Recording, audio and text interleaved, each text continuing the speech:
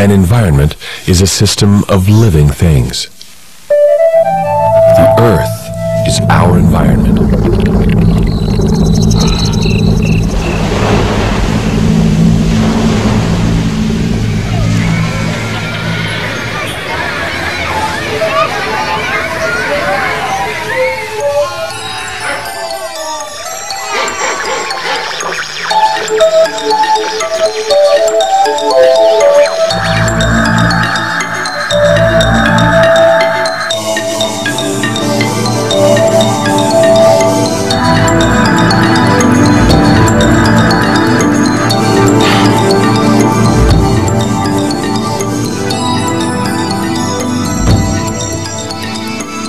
The capacity of our environment to provide space, to produce food, and to supply energy are all limited.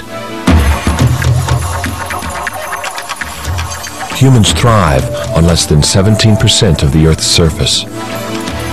Only about 4% will grow crops. We depend on these limited resources for our survival, and yet we're increasing our population as if they were infinite. This fact is at the core of our environmental problems. On this map, we'll show population growth from the year 1 AD to present, and then project our growth into the year 2030. Population concentrations will be indicated by dots, each of which will represent 1 million people.